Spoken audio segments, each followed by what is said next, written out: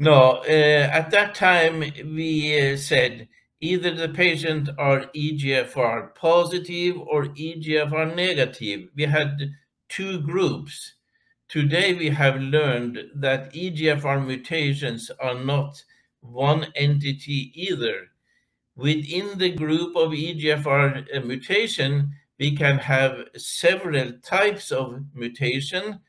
Some of them are sensitive to the current therapy. Some of them are more insensitive. But here we can see different mutations, and I will talk about several of them.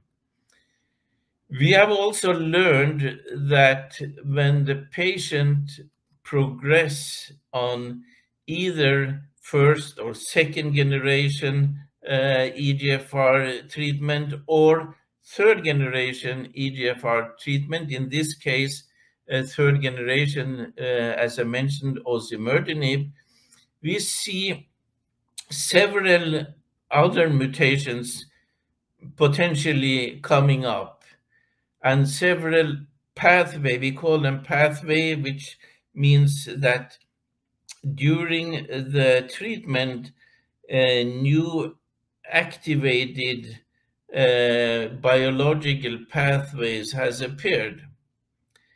Is that good or bad? Well, we don't know, but the good thing with it is that we have developed treatment which target specifically many of those so-called resistant mechanisms.